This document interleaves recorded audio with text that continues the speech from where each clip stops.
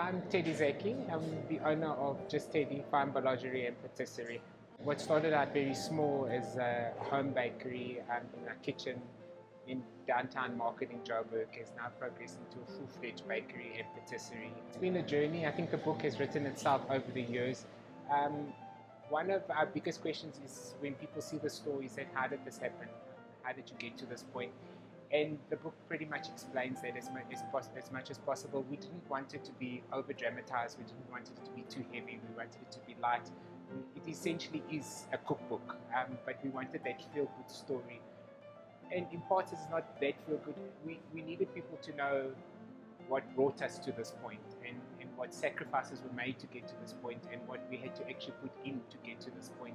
And it hasn't been easy and plain sailing all the way. It's been hard work, a lot of hit and miss and a lot of mistakes. Beirut was always considered the Paris of the Middle East. The second language of Lebanon is French. On my father's side, my paternal grandmother was from Paris. A lot of Lebanese have French influence because of the intermingling, because it was a colony for so long. What we wanted to do is to try and merge the two together. There's so many French patisseries at the moment. There's so many cake shops. There's so many patisserie shops, but we needed to be a little bit different. We needed to be stand out. People are intrigued about the Lebanese heritage. They're intrigued about the Middle Eastern heritage, and it was for us now to fuse the two together, to bring the two together. And you've seen our patisserie counter. We pay homage to the fine patisserie, the Parisian patisserie, but we also pay homage to our roots. So we have two different counters. One our Lebanese heritage and one a Parisian. Something from the book that is dear to us is the Yule log, the Christmas Yule log, which is essentially a Lebanese Christmas cake. So Lebanese Christmas cake is not a traditional fruit cake; it's a chocolate Yule log. So what we've done in the book, we've given the recipe for the Yule log, and then we've given the option for you to decorate it however you like. I wanted the book to be geared for a home baker. I am a home baker. I still consider myself a home baker. I'm not in any way trained, I'm self-taught. So we wanted the recipes to be we wanted recipes to range from easy, basic, and to very advanced with entremet and croquembouche. And I think that the home baker, in their own kitchen, in their own space, will want to try something like that.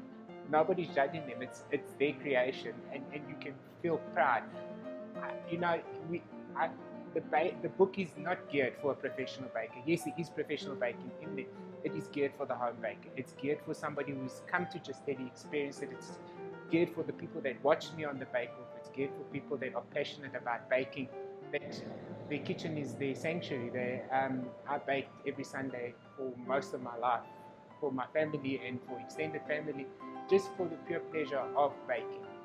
And I think that's who the book is geared for. Somebody that derives pleasure from baking, somebody that wants to have a feel-good story, and just for somebody that loves the beauty of the magic of flour, sugar, and eggs putting together something as magical as cake. My name is Zaki. I am the co-owner of Just Teddy, and you can regard me as the head chef of it. I'm in charge of the bread, and I just try my best to keep the shop running with my family.